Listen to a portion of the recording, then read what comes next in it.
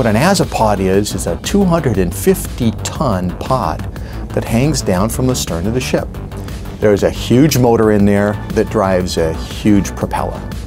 Azipod motors actually turn so that you can steer by turning this huge 20 megawatt pod, and you can push the ship sideways, you can push it any direction you want.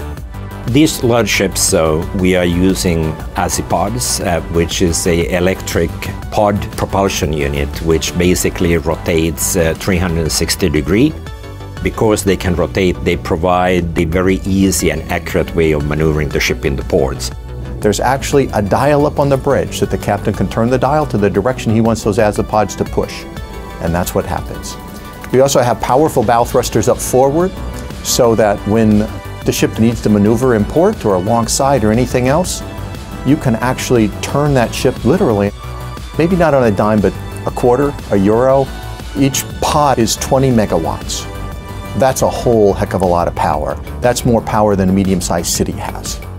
We have had a long relationship with ABB, more than a decade, been using Azipods. I think that they have constantly been evolving from efficiency point of view, from the design point of view.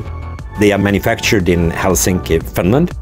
Before the actual propellers are mounted on the Azipods, the ship has what's called zero thrust propellers, which basically when they spin, they don't create any thrust. And then that allows the shipyard to test the Azipods in the engines while the ship is still inside the hull. Then they go ahead and they put on the actual propellers on the Azipods. And when you're talking about ships as big as Allure and Oasis of the Seas, the only way you can really have a cruise ship that big is by having these huge Azipods that are just fantastic engineering marvels.